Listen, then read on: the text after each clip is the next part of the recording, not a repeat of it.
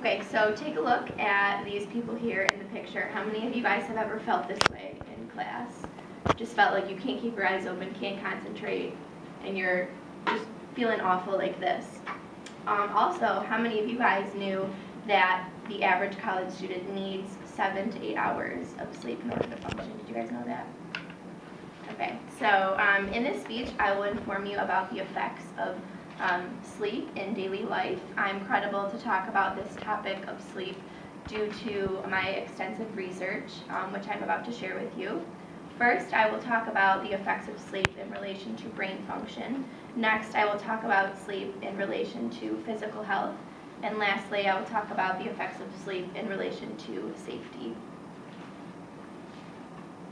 So first off, the effects of sleep on brain function due to the involvement of our sleep in the deep sleep stages is proven to help with memory.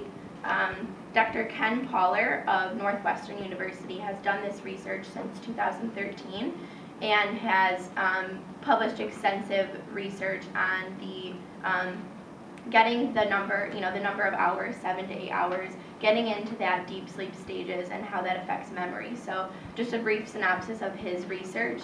He had all of his participants go through a series of objects, memorizing their placement and some sounds that go along with them. And he had two groups, one stay awake and then one go to sleep.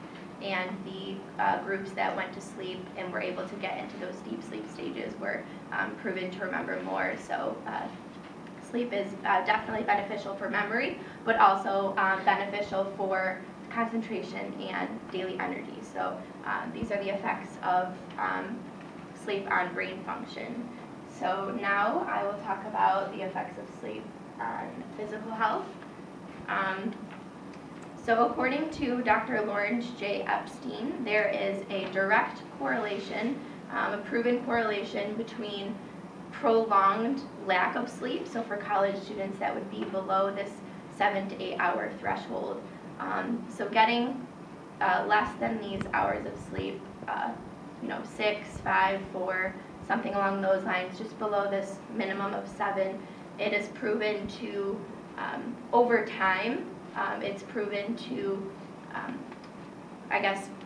heighten your risk for diabetes, heart disease, obesity, high blood pressure, and a lot of other things in that kind of poor health realm. So really just the direct correlation between amount of sleep and how your physical health will be affected, especially later in life. It's not the immediate effects, it's going to be down the road, as Dr.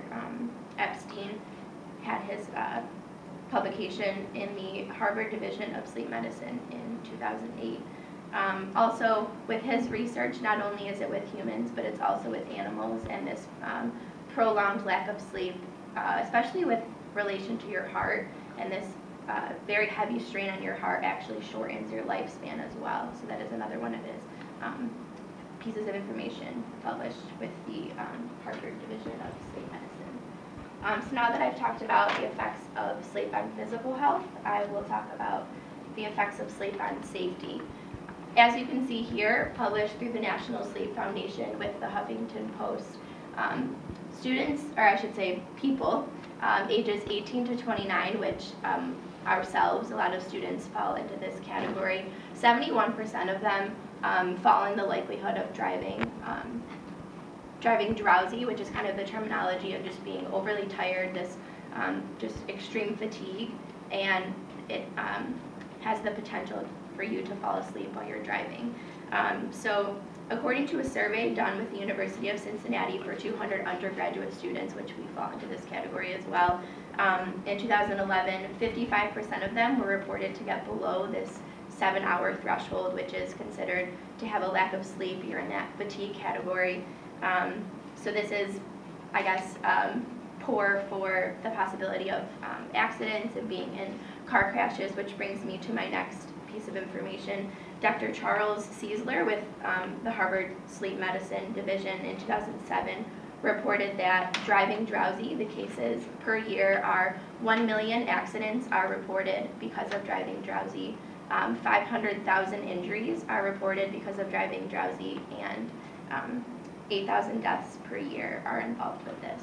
So in conclusion, the purpose of my speech was to tell you about the effects of sleep on daily life in the categories of brain function, which I first talked about. Secondly, I talked about effects of health on, or effects of sleep on physical health. And lastly, I talked about effects of sleep on safety.